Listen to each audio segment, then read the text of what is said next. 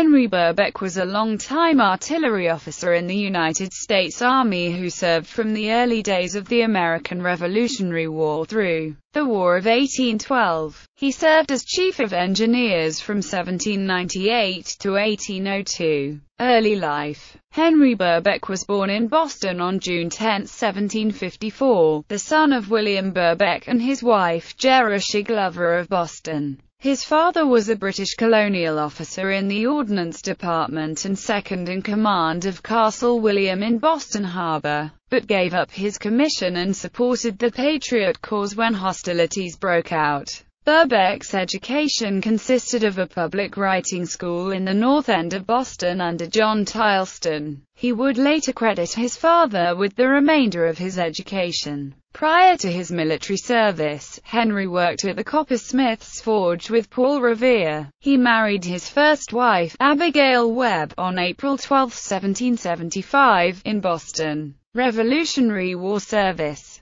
At the outbreak of the Battle of Lexington, Burbeck's father escaped to Cambridge and reported to the Committee on Public Safety and its leader, General Joseph Warren, to join the Patriot cause, which resulted in a price being placed on his head by the British. Burbeck joined his father in Cambridge where they made ammunition used at the Battle of Bunker Hill and also participated in the battle. Henry served as a lieutenant in the Battle of Bunker Hill and his commission was signed by General Joseph Warren on May 19, 1775. Following the Battle of Bunker Hill, Burbeck married Abigail Webb on August 12, 1775, in Boston. He was assigned as a lieutenant of artillery to the Massachusetts line commanded by Colonel Richard Gridley, the Continental Army's first chief engineer and artillery commander. In 1775, Washington's campaigns in 1777, he briefly joined the army at Saratoga until he was assigned to Pennsylvania to join George Washington's army. He fought in the battles of Brandywine and Germantown. He remained in the Artillery Corps under General Henry Knox and, in 1777, assumed command of a company of the 3rd Continental Artillery Regiment. He marched with Gen. Washington and his men from Valley Forge to New Jersey in 1778.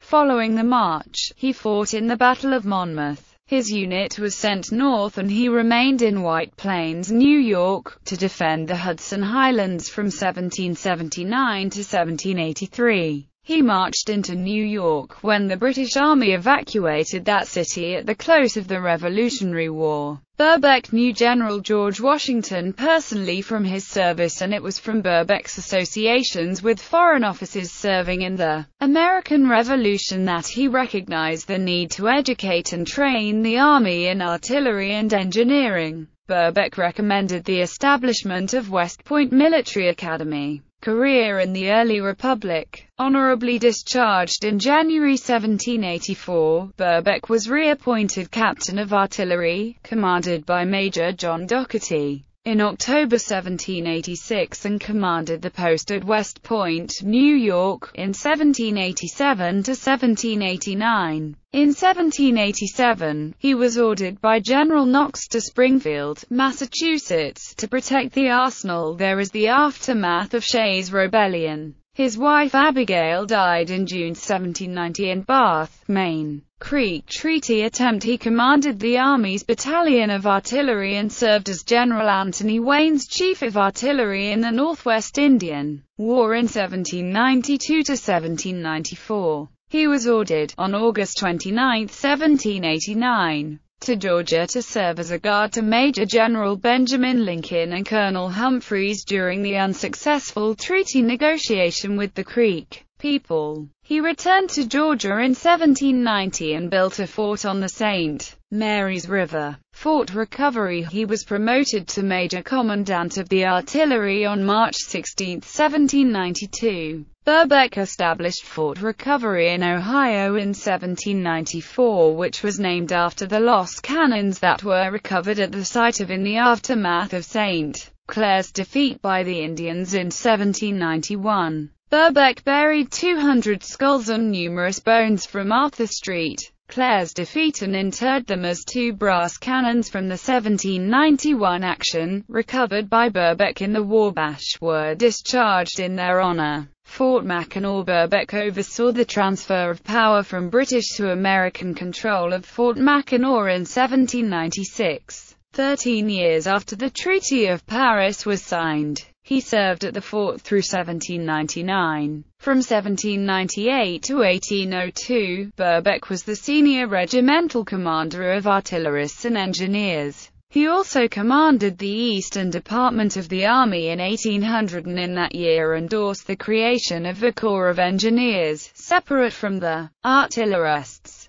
He was chief of the new Artillery Corps from 1802 to 1815, first as a colonel and then during the War of 1812 as a brevet brigadier general. During the Jefferson administration, Burbeck successfully developed and tested domestically produced cast-iron artillery pieces. Court-martial of Gen. James Wilkinson in 1808, he served on the Court of Inquiry, ordered by President Madison, held at Moran's Tavern in Philadelphia, investigating General James Wilkinson for receiving a pension from the Spanish government while serving in the United States military. Previously, Wilkinson had been a member of the Conway Cabal against Washington and resigned from the Army. He received the governorship of Louisiana by Thomas Jefferson in 1805. Wilkinson's close relationship with the Spanish government led to a confrontation with Aaron Burr, which ultimately resulted in accusations that Wilkinson was tied to the Spanish government. Other members of the Court of Inquiry included Col. Cushing of the infantry and Col. Williams of the engineers.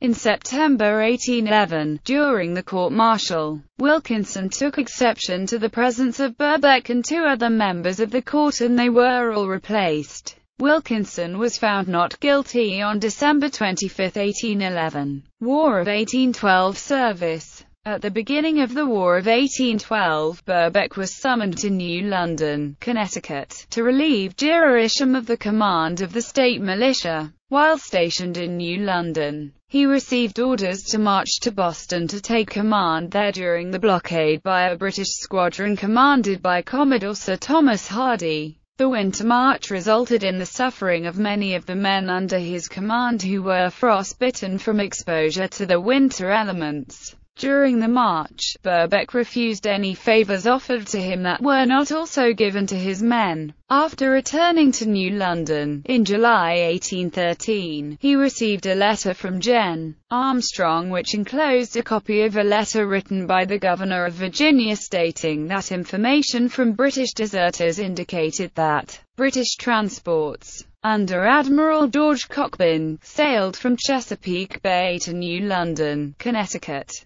Burbeck responded by organizing the state militia to respond while Hardy's fleet lay off New London harbor. Burbeck continued in command of New London to the end of the war. He left the army in June 1815. Later life. Burbeck married Lucy Elizabeth Rudd Caldwell on December 13, 1881, in New London, Connecticut. She was the daughter of Corp. Daniel Rudd, Jr., and Abigail Allen. She was first married to Captain Henry Caldwell of the Marines, who died March 12, 1812 at Charlestown, Massachusetts. Caldwell was on the Little Belt during the Little Belt Affair, an event that is regarded as one of the causes of the War of 1812, and he testified during the Court of Inquiry on the Little Belt Affair which convened in New York in September 1811. Lucy was a descendant of Gov. William Bradford of the Mayflower and Jonathan Rudd, who was married, in a legendary ceremony, at Bride Brook in what is now East Lyme,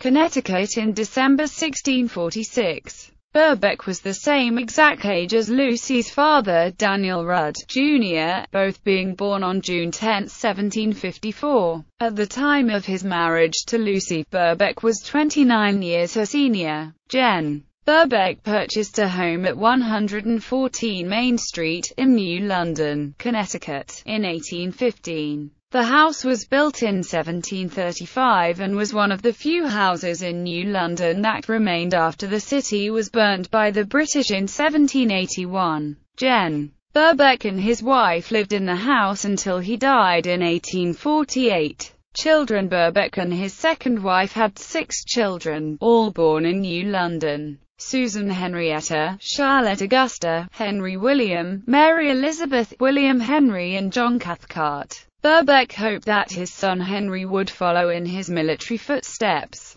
but Henry died when he tried to test his strength by lifting a keg of silver dollars which fell on his foot and severed his toe while at sea on the revenue cutter. By the time the cutter reached New York and a physician was summoned, it was too late and he died. Thereafter, Gen. Burbeck was so overcome by grief that he would not have his son's name spoken in his house. In his later years, he enjoyed the company of Captain Bulkeley, who also retired to New London. They maintained a close relationship despite the fact that Burbeck was a Whig and Bulkeley was a Democrat. Death. Burbeck died at his home on Main Street on October 2, 1848, in New London, Connecticut, just months after his friend Captain Bulkeley died. The Massachusetts Society of Cincinnati, of which Burbeck was a member, erected a monument to him in Cedar Grove Cemetery, New London, Connecticut.